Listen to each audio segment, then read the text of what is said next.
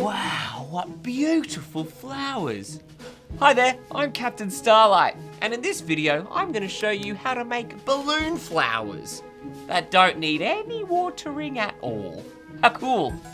But before we get into it, don't forget to like and subscribe to this video and our YouTube channel, Fun with Captain Starlight. Let's get into it. To make balloon flowers, you're going to need a couple of things. An air pump to blow up the balloons, and then you're going to need 2 balloons. That's right, all of this made out of just 2 balloons. A green color for the stem, and then whatever color you'd like to make your pretty flower petals. I've got a purple flower and I've got a red flower. I might go with, let's do a yellow flower, huh? Give your balloons a bit of a stretch. Now, we're gonna start with the flower petal part. Once you've got the balloon over the nozzle, give it a good old pump. But make sure you leave a little bit of the balloon right at the end there, unblown. You're gonna use that later. Take the bottom end of the balloon, tie it up. Now this is the fun part. Remember when I told you to leave this part uninflated before? Wrap this part around the other end of the balloon that kind of looks a little bit like a nose. And you're just gonna tie it together. Now you have a toilet seat, but don't sit on it. So now that we've got our toilet seat looking thing all tied together, take this end and push it towards the middle. So now you kind of have some sunglasses. Cowabunga, dude! And then at this point, you're gonna twist it all together. Whoa, check it out.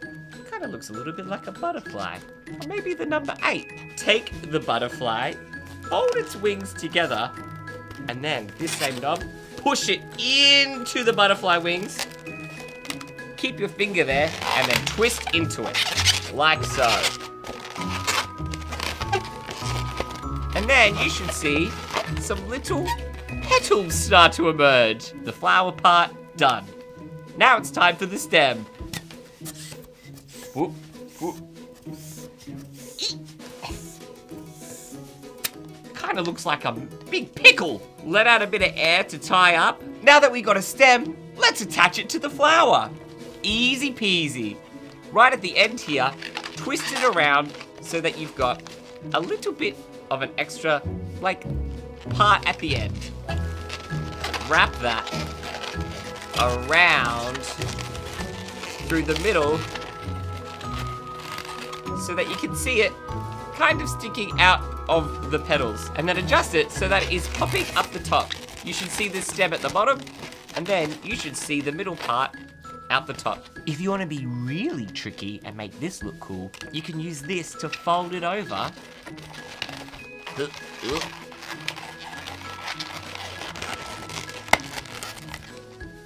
Like so. This is quite a tall flower. We're gonna have to give it some leaves. This is how you make the leaves. Find a place down the stem. I'm gonna choose about here. Fold it like so. You're just gonna bend the balloon back toward the stem of the flower. Take your hand and twist it until you got one of the flower leaves. How cool.